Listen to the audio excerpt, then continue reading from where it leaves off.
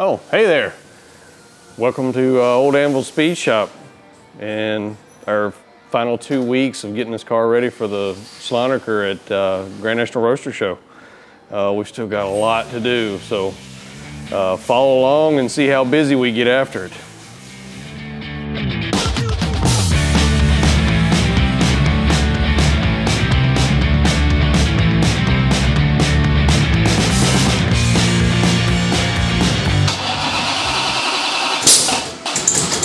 I just saw fire come out of the intake.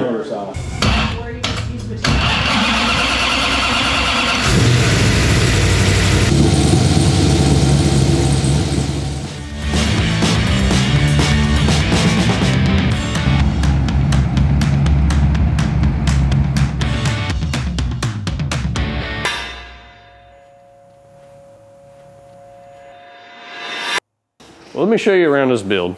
It's a 1968 Charger. It came to us, it's been in a couple other shops and had some work done to it, and but some of it just didn't suit what we wanted to do with the car. We talked to the owner and worked things out. It currently has a 556-inch Hemi, makes about 900 horsepower. It was built by QMP Racing. They're a phenomenal engine builder. It also has a G-force transmission, so in it with a V-gate shifter, so it's just move it back and forth and shift and go through the gears. It's pretty awesome deal. It's probably the most bulletproof manual transmission out there, and it sits really low to the ground. Got an independent rear. We have shot wheels, had custom made for it. Willwood brakes all the way around, 15-inch in the front, are massive. What else? We have, we're doing a full custom interior. We've got our set of gauges in it, Old Anvil Speed Shop gauges. We custom made a billet dash. It's all Cerakoted. We're doing a full leather interior from Relicate Leather. Really nice, soft leather. It's gonna be gorgeous. We have this beautiful PPG paint. It actually came from, I think it's a Nissan color. But it really flops in the sunlight. Can't wait till we get it to the show and can really see what's going on. Well, I got to get back to work, but we'll get Jeff over here and he'll tell you all about the paint scheme and the colors and all we chose. That was quite a chore.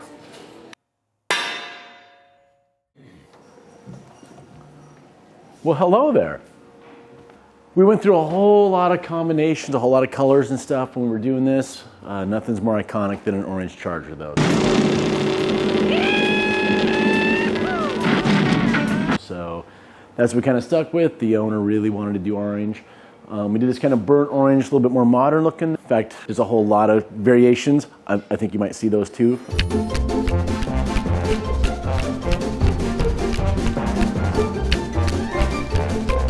On this one, what we ended up doing, we wanted to do like a kind of a blacked out, modernized feel.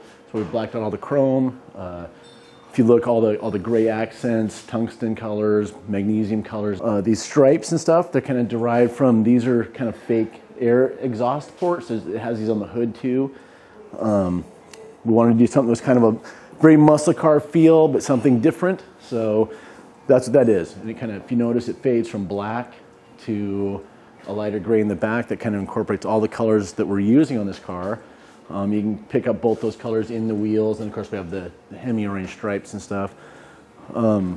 That's derived a little bit from all the different muscle cars in the era had, like the Fords had the laser tape stripes. Mopar had a lot of the strobe stripes and stuff, so kind of a little bit of a mix of everything. Nothing too specific though. But I think the end result is a very Mopar looking car, which is what we wanted it to be.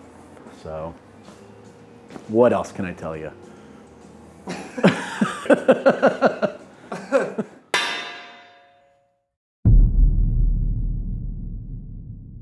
Hey, how's it going, everybody? Here we are working on our 68 Charger that we're getting ready for the Roadster Show at the beginning of February.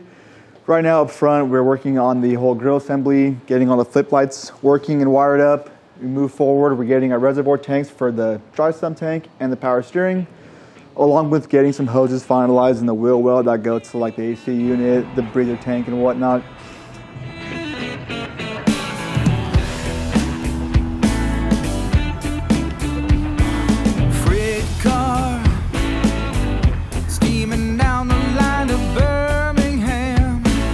move on over here inside, we just got our dash installed.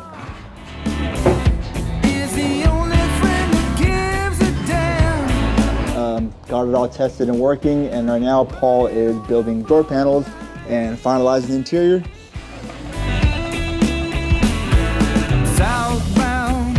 And yeah, it's getting there, and it'll be ready by beginning of February for the Roadster Show.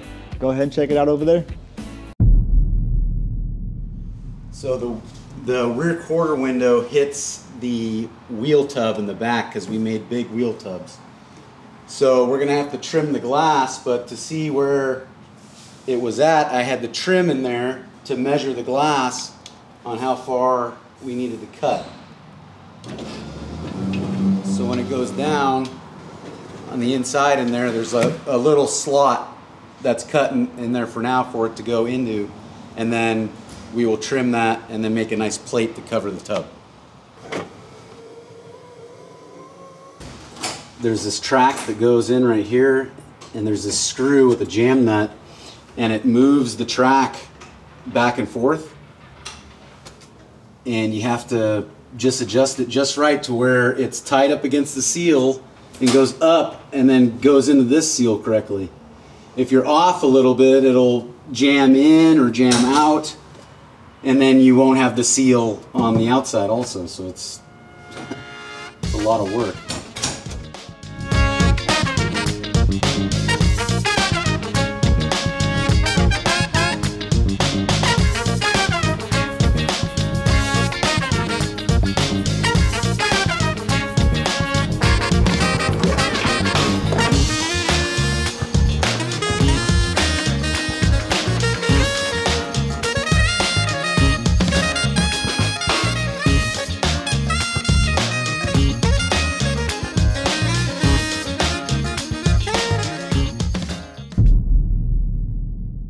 So we got going on the 1968 Charger today and got this thing fired up.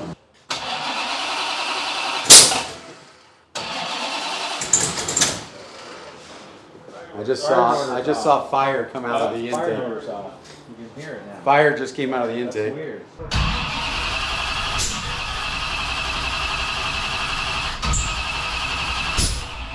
We had quite a few issues when everything came to us. It was all in boxes. QMP built this awesome Hemi motor. It's 556 cubic inch, and it's dry sump oiling, and we've had to really do some weird stuff on the ignition system. So we're running Coyote coil on plug coils, which fit these Hemi valve covers perfectly. And then we had a 4-magnet crank trigger from Holley, or MSD, and we decided to go to a little better setup. So we ordered a 12-1 Hall effect crank trigger. So we got that on today. We had to machine some parts to make that fit, but it was the same diameter as the other one, so it just did fit.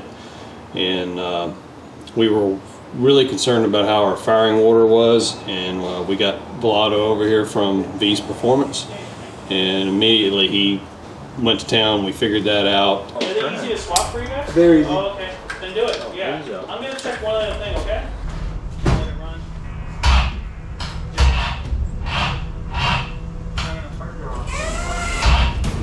Power. It's dipping all the way down to 9. Yeah.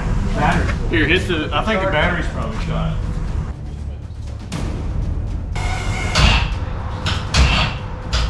Oh, wait a minute. Ground's loose on this thing. Oh man, you got Ground's loose? Yeah. Grounds were completely loose on the bell out. Okay. Yeah. Hopefully we have a better. Give it some time to charge too. That way. Yeah. Okay. Well, that should be good.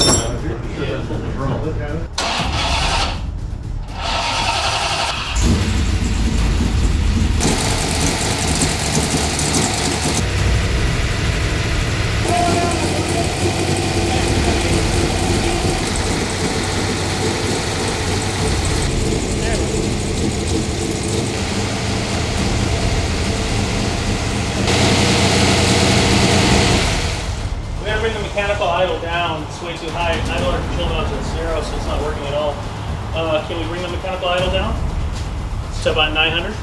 And then we can have it start a little bit better. Or you can mess with all that later. I can hear it's firing and also. Yeah, I can too. Oh, no problem, dude. I was getting worried. Oh, don't worry. I worry every day. I'm worried right now. So it's funny because You know, like you precise. know, they called me and it was easy.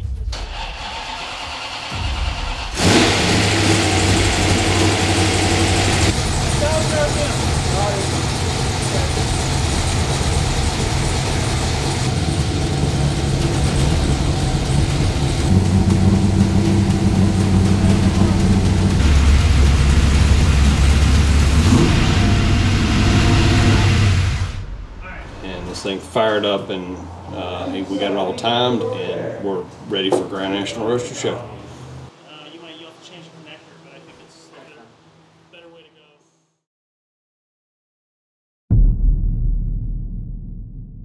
go. So it's Monday. I worked all weekend. Lauren and I worked all weekend on the Charger.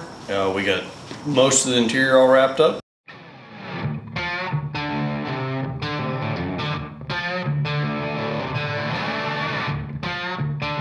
Still got to cover the back seat, but we got all this back seat built.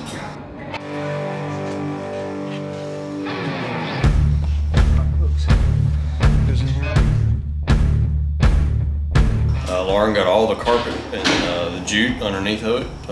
She got all that installed. We covered the trim pieces for the door and the A-pillars. Got that done. So got all the guys here this morning. I think there's like 5 or 6 of us working on it to finally get all the little stuff. Had a 2-page punch list that we're going through. Just knocking out a whole bunch of little stuff. So we got 2 days left, so we're getting close.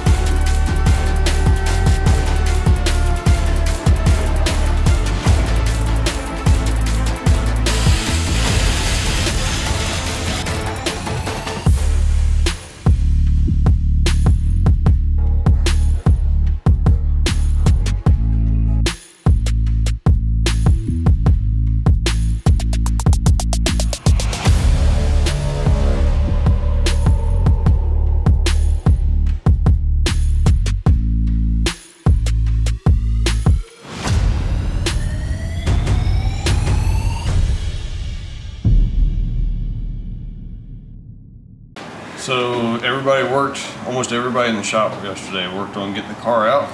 And last night I kind of took over after everybody left and finished covering the back seat, put some windshield trim on, lined the front end, and I'm still making a couple of little parts, just covers and such. And we're loading up the trailer, getting out of here in a few minutes. So look forward to the show.